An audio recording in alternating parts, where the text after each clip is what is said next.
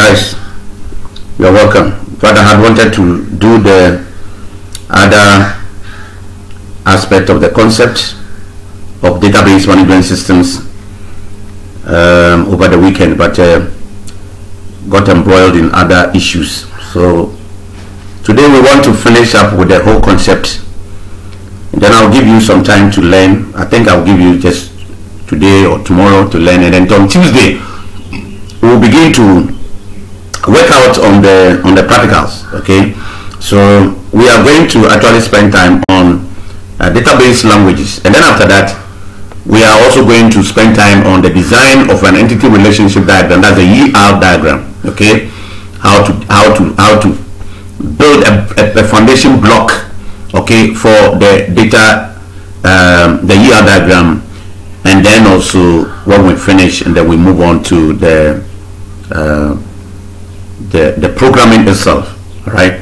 Yes. The programming itself, I'm not actually going to. Programming is a very difficult one. You know, it's a difficult one, and at this moment, if we are to use programming languages like the SQL, right, we have to use the SQL. In fact, SQL is the common languages we use in the design of a database. Okay. Now, because it comes with many courses, we need a whole year. We need a 2 semester. It's a 2 semester course. We are not doing that. Okay. So here it is to introduce you to the concept, the languages that we are going to use, and then also SQL is already embedded, in fact, in the software we are going to use. But at least we must know the various languages that goes into the design of the SQL. All right. I need to know. That is what we are going to do. Now, I am going to ask you. I'm going to ask you as part of your mid-semester examination. So please, find it serious. All right. So today we move on to the database languages. And what is a language? A database system provides a data definition language to specify the database schema. All right. The schema. I told you the schema is the structure, okay, of the database. The structure, right? The field names. You know, when you come out with an entity must have the field names, okay, and then it must also have a way of recording the data onto the field name, right? So, you know, one of the field name could be, assuming we have a student table, you know, one of the field name will be maybe the student ID. Okay, now the student ID, how are you able to do it? You understand? The fact that you are able to write student ID over there doesn't mean you are finished. No, there's a schema over there. There is a language that will be able to tell you what data type should be the, what do you call it, the field name. Okay, what data type will help us to put in the data. What data type will be able to help us to query the data? What data type will help us to actually update the data? You understand? Right. So all these things are done by what we call what? The data definition language. So data definition language is actually going to specify the database schema. Listen carefully. It's going to specify the definition of the what? Specify the database schema, the structure. Okay. Database table, okay, and then a data manipulation language is going to express database queries and updates. Listen, into what we say, to data definition language (DDL), and what data manipulation language is also going to help us express the queries. A query data, database in management, take a decision. All right, yeah. In practice, the data definition language and the data manipulation languages are not two separate languages. Instead, they simply form part of a single database language, such as the widely used SQL language. So I've told you, SQL language is divided into so many languages. Data definition language that will enable us to specify the schema of the table or the entity. And then we have data manipulation language, which is also going to help us to do various queries. Okay, various queries and then updates. Right. So they are all part of what? The SQL language. Right. So let's take them one by one. So with my successful in the design of a database, one of them, or so Btceh, what SQL SQL is a whole software on its own, but you're breaking it into subunits, and one of the function within the SQL language. Okay, One is the data definition language. Second is the data manipulation language. So we are going to pick them one by one. Okay. All right. So here we specify data definition language. We specify database schema by a set of definitions expressed by a special language called data definition language (DDL). All right. For instance, the following statement in SQL language defines accounts table. You remember our analogy or example that we are using is the bank. Okay, so bank by all means will have to create what? We have to create an account for customers, isn't it? Right. So how do we create an account? Look at the language. The definition language will say this. Let me repeat. For instance, see, I'm highlighting so you can see. For instance, the following language or the following statement in the SQL language defines the accounts table. Okay, defines the accounts table. So what do we do? One, create table accounts. Create what? Table account. You type when you go to that platform SQL. When you open it, you write like this: create table accounts. Create table accounts. But this is not what we are going to do. Please, we are not going to do that. But all these things are going to be graphically known to you. Please, I'm going to. This is just accountant. Please, auditor. Please. Don't take me to computer science. I'm not taking you to computer science. See, hey, am I doing the right course? Please, you are doing the right course. But Senkawo Tiasia, it is a notepad. It is like a notepad. Okay, okay. So what do you say? Mami open notepad back hand. Yeah, assuming the SQL, please. And yes, SQL is on a notepad. Microsoft, no, a certain notepad. I link it up to the SQL language. So maybe back. So yes, this is the notepad. Okay, this is a notepad. Now say you can see a chair because it creates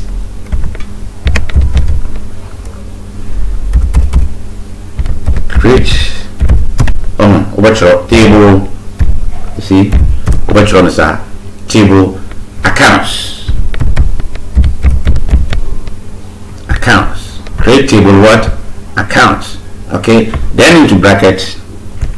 So I feel now on the table needing in your database, you know, when you use Microsoft Access and no more be paying one of the file the table needing. Okay, but here outro to in the SQL.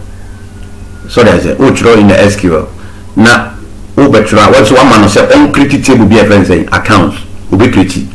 Now, what are the data types that the accounts is going to hold? Now, one of them is accounts number. So you set into bracket accounts number, sometimes no space. Okay, no space, then comma.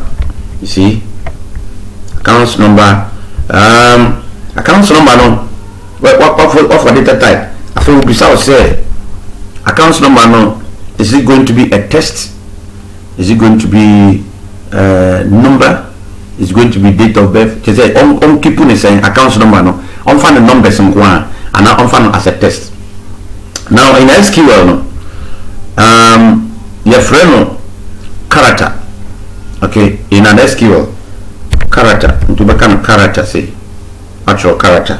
Then after that, now about if your character no, almost the character in SQL, Oracle, my friend character. But when you come to Microsoft Access, your friend test. Into characters no, how many characters in your for the account number? In your bet I say any 10. Okay. I feel we are now yeah the comma at the above. Let's just say. Then we come down to balance. If you are two and you bring your so balance, right? Balance. Mr. Wu, your best if you use your balance. How many characters? Then also a far for the balance.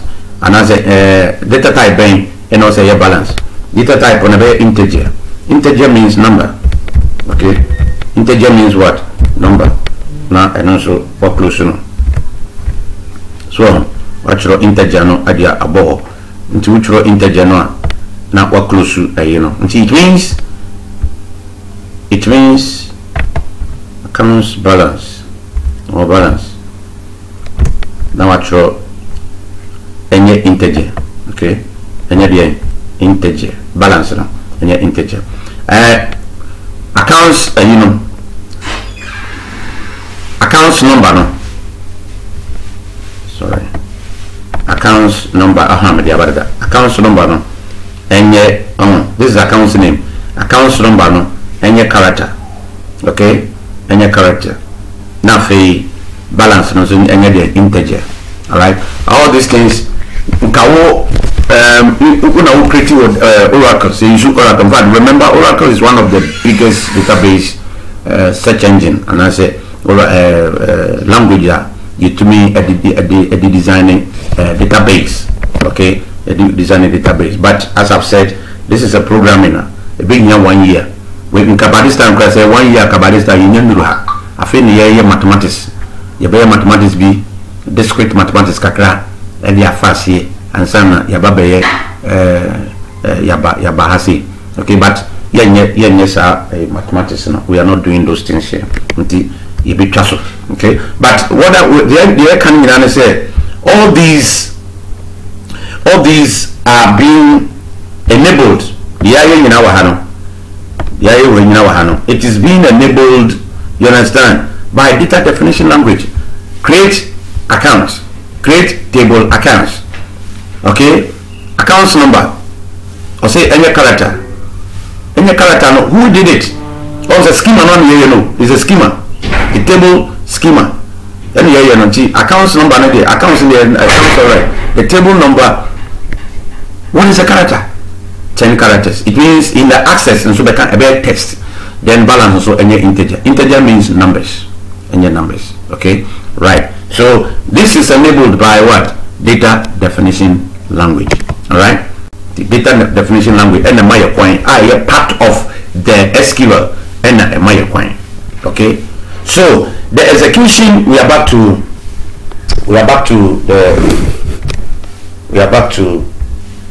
our notes. The execution of the above DDL statement creates the accounts table.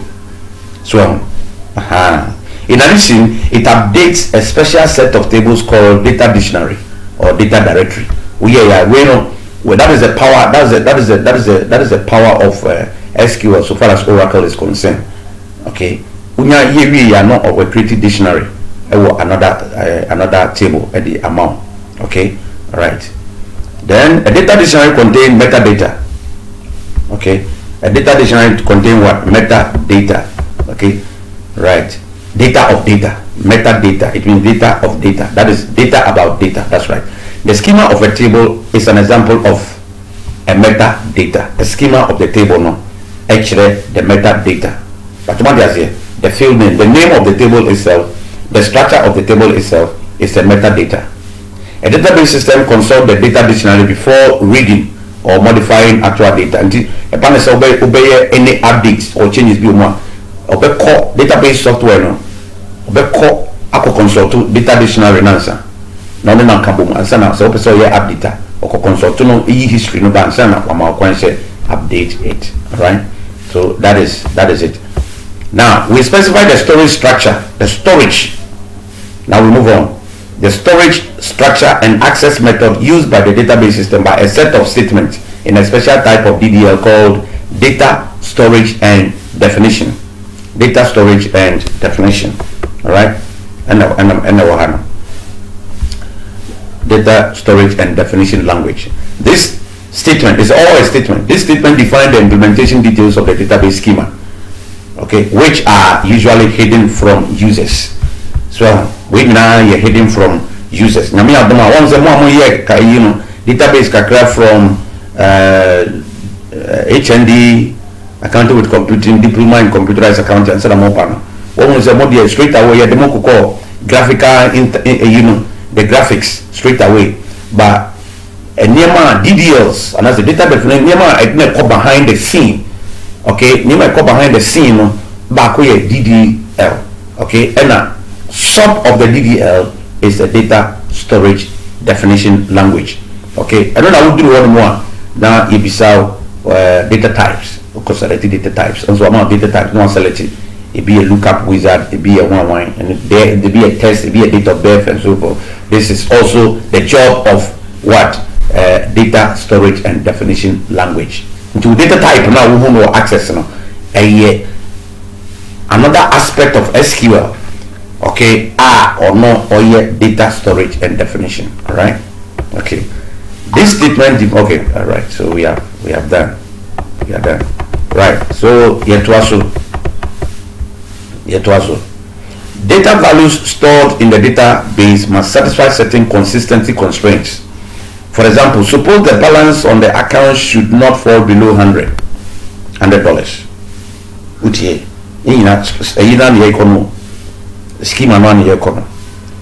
So, for example, suppose the balance on an account should not fall below 100.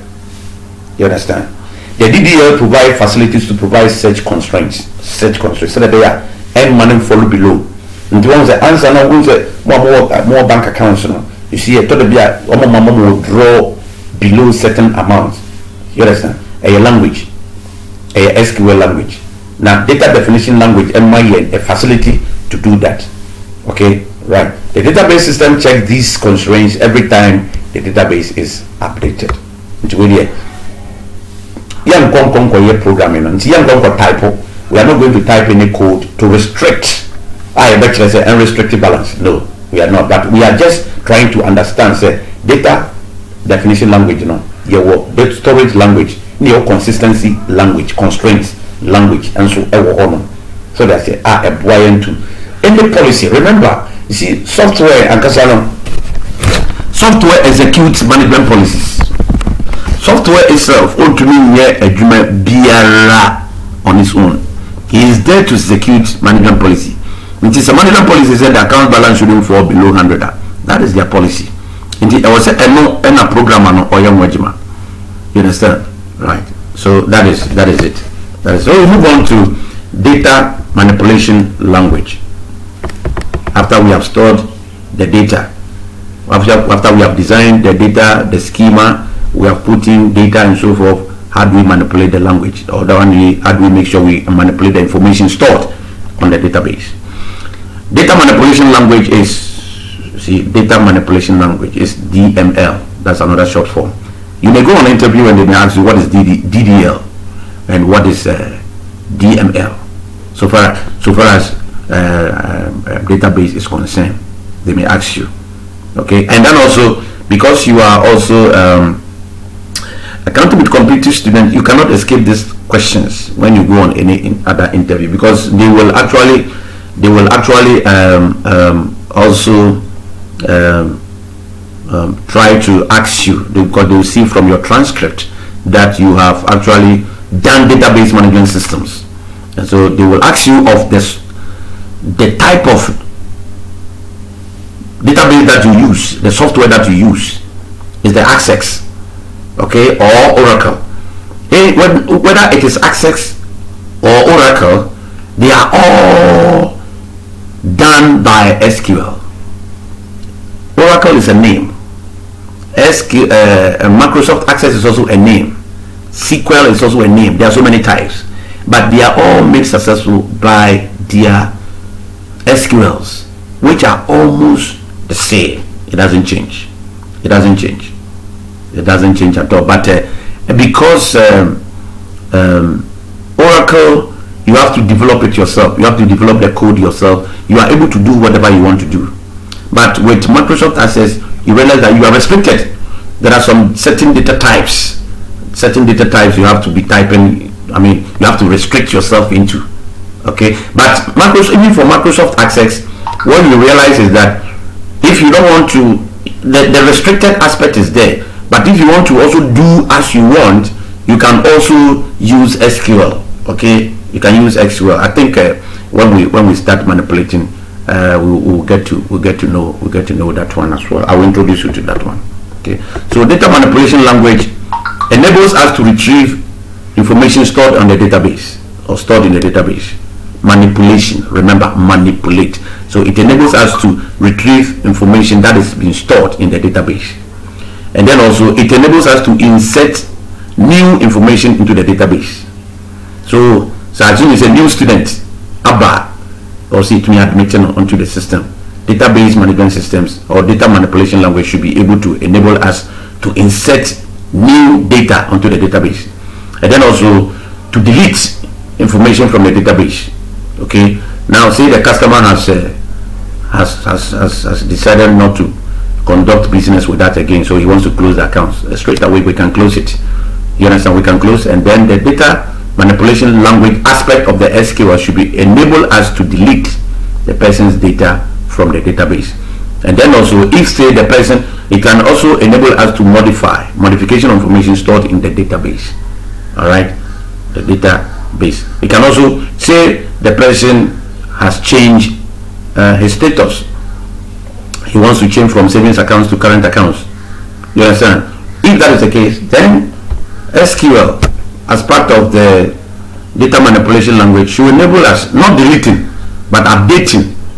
Okay, the person is now married. Maybe beginning when the person was opening the accounts, we asked marital status, not married.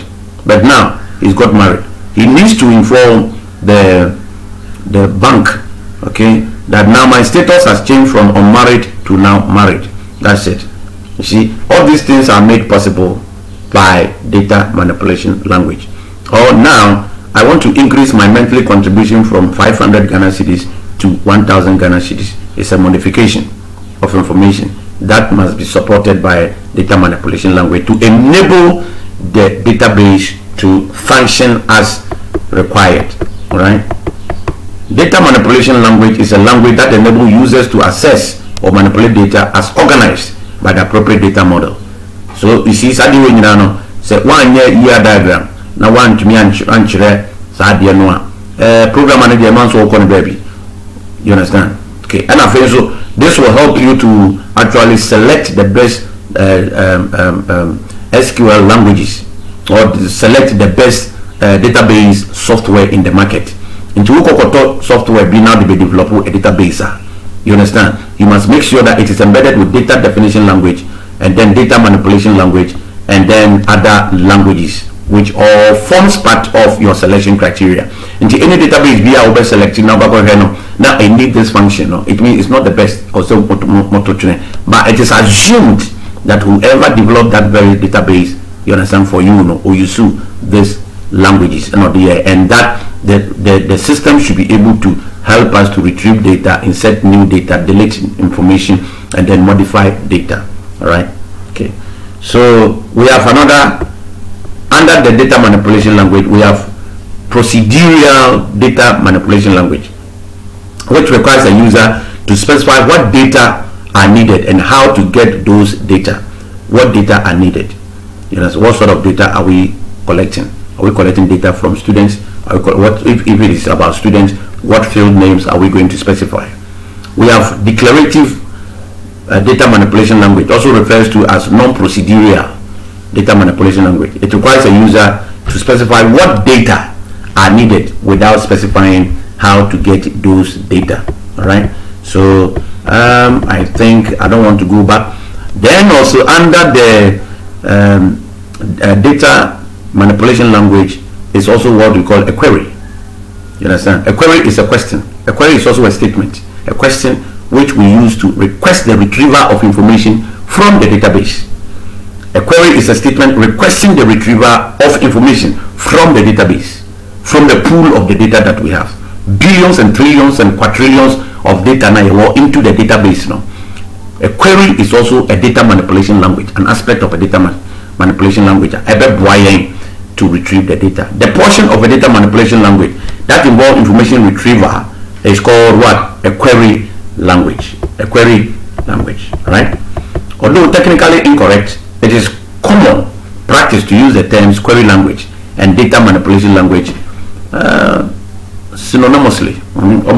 To say your query language, query language is almost the same as manipulation language, which is and your part there. But so far as the idea is that once you understand that query language the same as manipulating the data. Fine, what you say, fine. Because what you say from that angle, you never be share is the same as asking basic questions.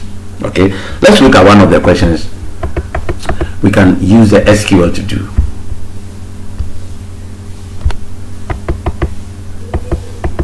Okay, see, look at that. I hope you see it. I'm going to zoom in so that you can see properly. I think it's my pen. Okay. He said, queries may involve information. Okay. Queries may involve information from more than one table. Sorry. Oh, sorry. Queries specify those rules. Oh, sorry. So this query in the SQL language finds the name of the customer whose customer ID is 19283 blah blah. That is account number. Okay, so query So a query is a statement requesting retrieval information.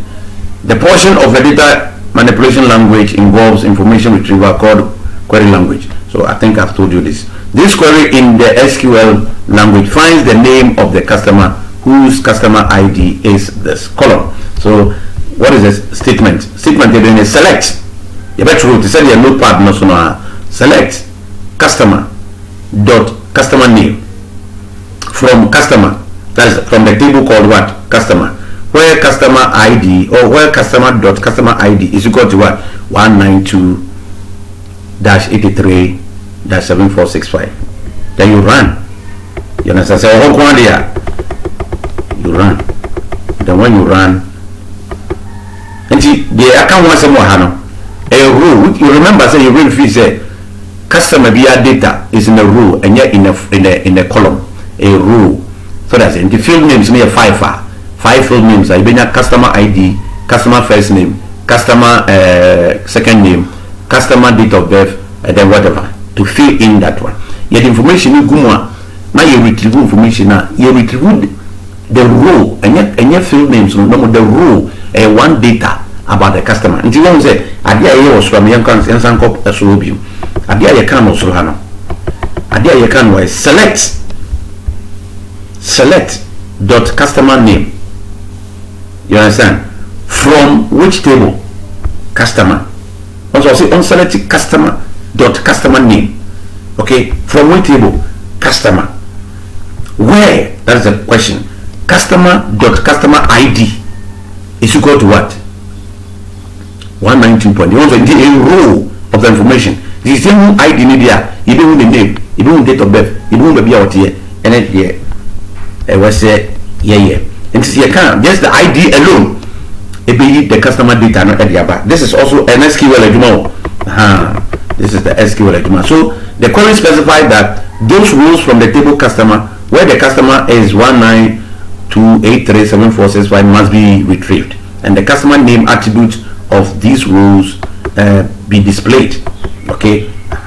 Queries may involve information from more than one table. Yes. For example, the following queries. For example, the following queries find the balance of all accounts owned by the customer with customer ID 192. The same thing. Okay. So Ebanesa, what is the language? What is a statement? Statement means select accounts dot balance. So it means uncle accounts dot balance from depositor accounts from a table called what? Depositor accounts, where depositor dot customer ID is equal to this, and depositor accounts number is equal to, and depositor accounts dot accounts number is equal to accounts number.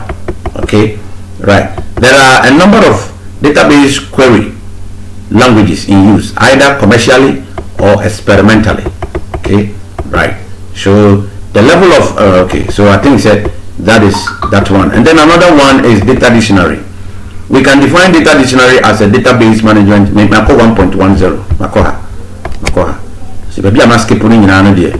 You can leave it. You can define the data dictionary as a database management system component that stores the definition of data characteristics and relationships.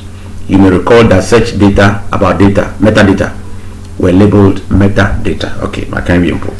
Database management systems dictionary provides database management system with its self-describing characteristics. In effect, data dictionary resembles an X-ray of the company's entity data set. The company's what? An X-ray entities, X-ray of the company's entity data set, and is crucial element in the data administration function. Okay, right. So this will lead us to two main types of data dictionary exist: integrated and standalone. An integrated data dictionary is included in database management systems. For example, all database management systems include built-in data dictionary or system catalog that is frequently accessed and updated by relational database management systems. In fact, because all tables, all entities must be related, all